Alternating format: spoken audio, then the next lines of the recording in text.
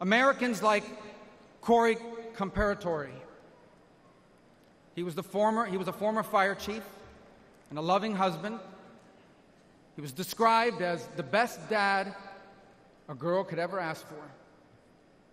As a man of God who loved Jesus fiercely and looked after members of his church. Corey was one of the millions of everyday Americans who make our country great.